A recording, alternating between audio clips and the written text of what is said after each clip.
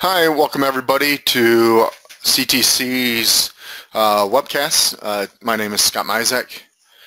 Today's webinar will be on basically the introduction to the marked point. So we're going to be looking at how you'll use a marked point when it comes to building an assembly for a corridor.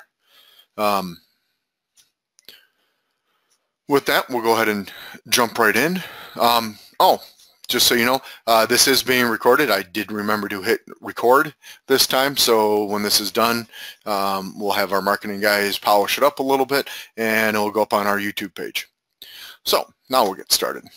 Features that we're going to cover. Why use a marked point and a link to marked point, some of the common use for marked points, how to set it up, and then some of the limitations behind the marked point and link to marked point. So did a couple screen caps, link to marked point 2, and then the marked point.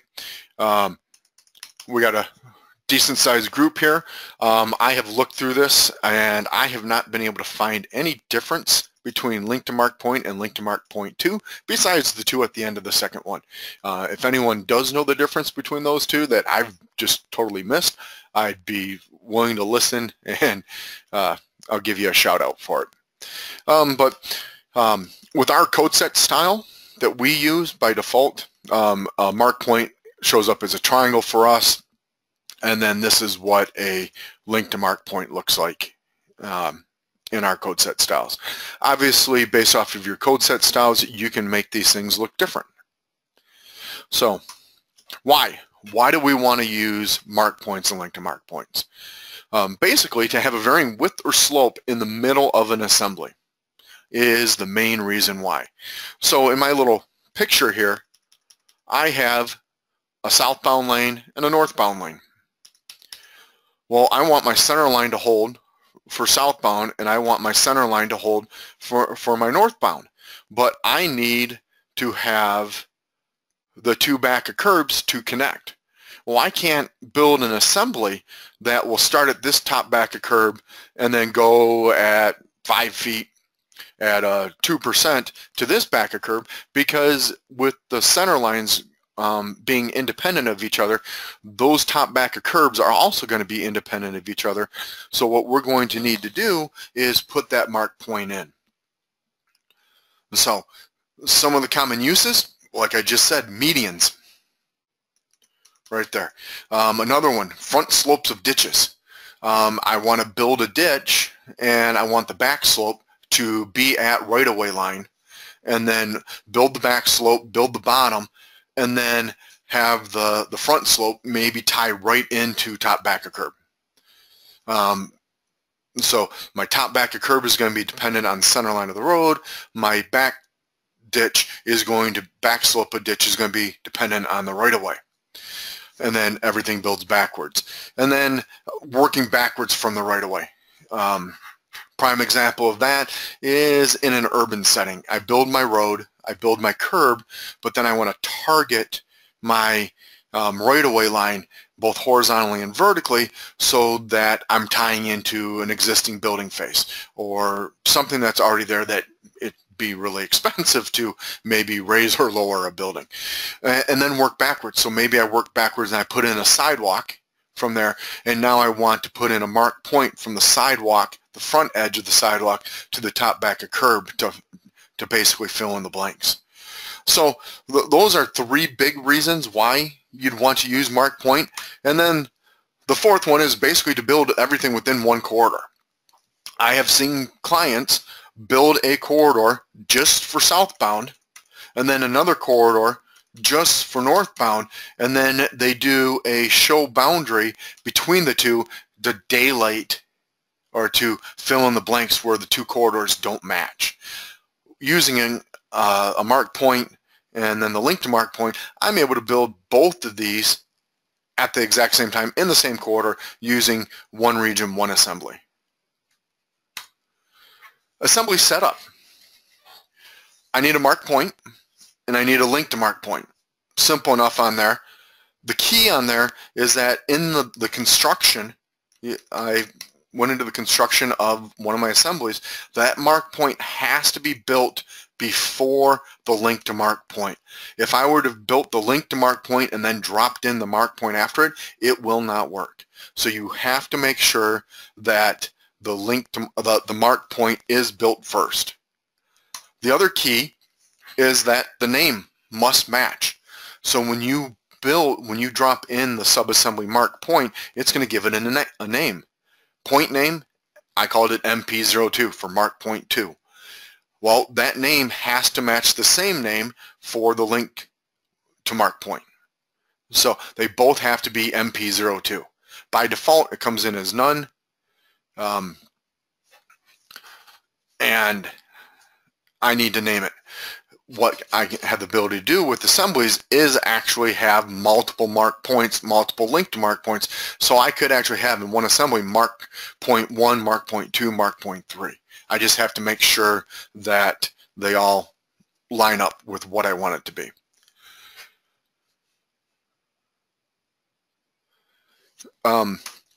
Next, omit link.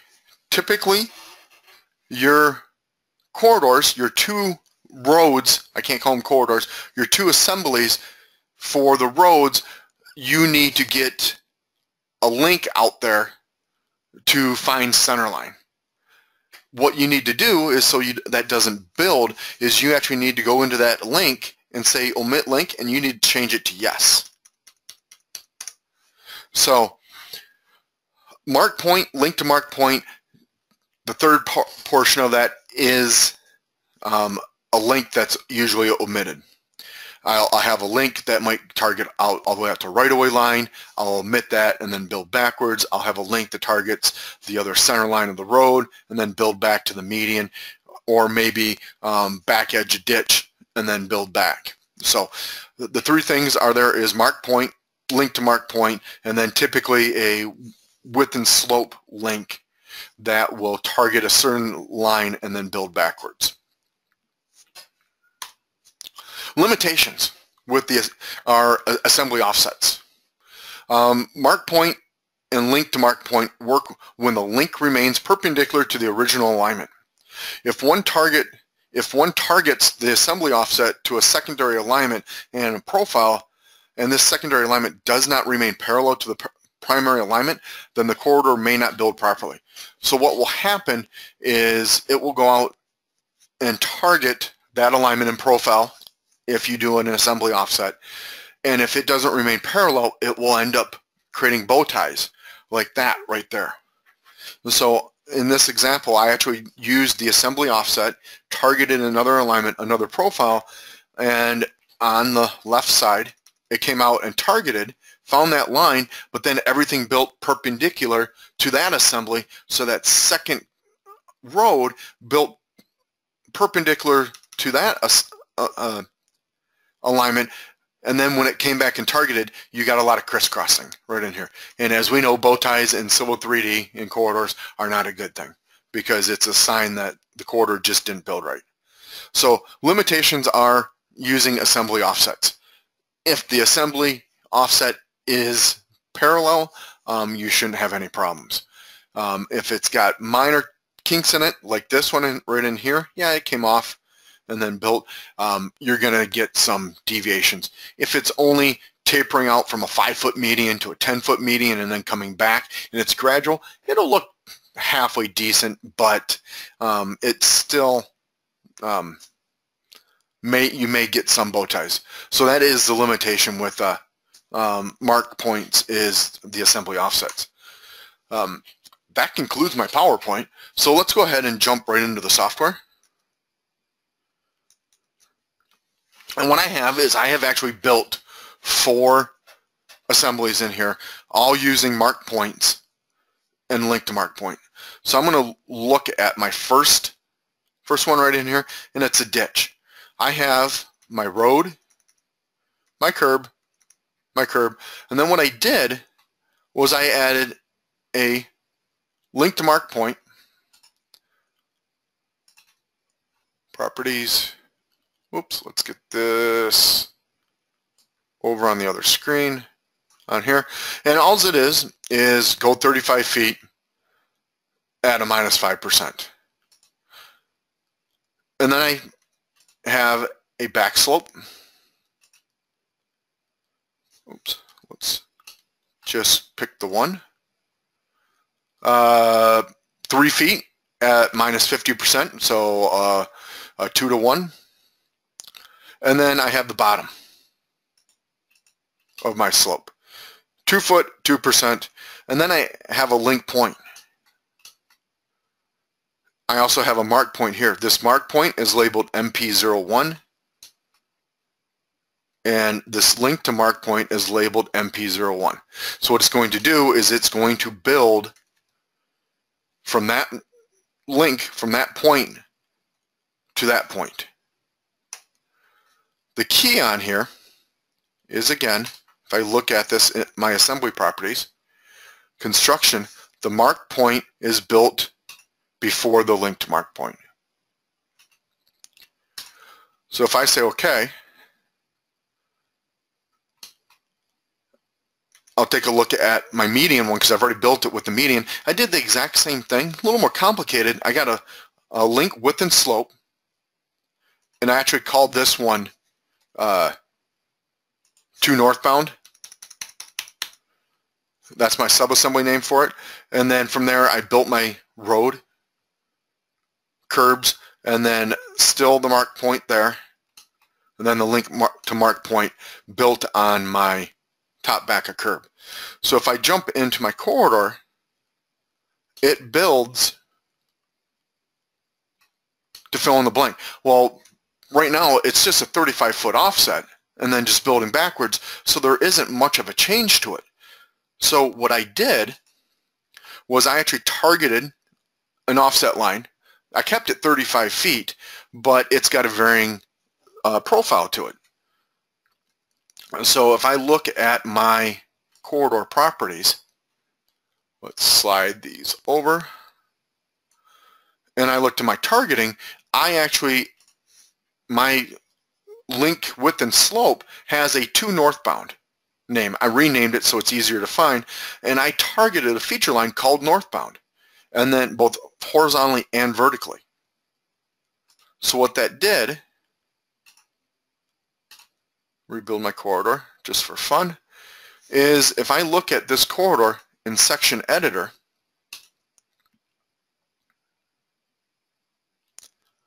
here is my median, and as I move, you can see that the slopes of my lanes stay the same, but my slope between my top back of curbs is changing. Now, the one bad thing on here is I have a line right in here that goes top back of curb to top back of curb. That is my link to mark point. But I also have this other line right here that is going from top back of curb all the way up to center line. And that's my omit link assembly. So if I quickly jump to my median one here and go to subassembly properties, parameters, here's my omit link code. If I say yes, say OK, say OK. Corridors rebuild.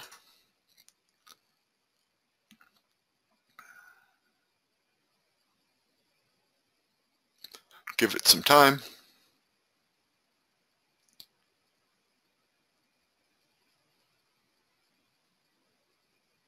Now that link disappears. So it's like, if anyone of you use Subassembly Composer, it's like an apparent point or an apparent link. It doesn't build in your subassembly. So by saying omit link, now my corridor will build lane, curb, curb, curb, lane, lane, curb, and then just one link, top back of curb, top back of curb. That link that went from top back of curb to center line has been omitted. Again, I had other reasons in here. So the other one was right away. I targeted from top back of curb another link that would actually come out and target the right-of-way line, and then I could work backwards. maybe I put in sidewalk, and then there's green space between the sidewalk and the top back of curb. One, I don't call it a downfall, the out of the box link to marked point always builds looking to the right. So it always thinks that you're building to the right. So there is no way to come in and change it to say, hey, no, I want you to go left on this. It just doesn't do it. So you will get, in your assembly views, you are going to get things that look similar to this. You're going to have the link to marked point always pointing right.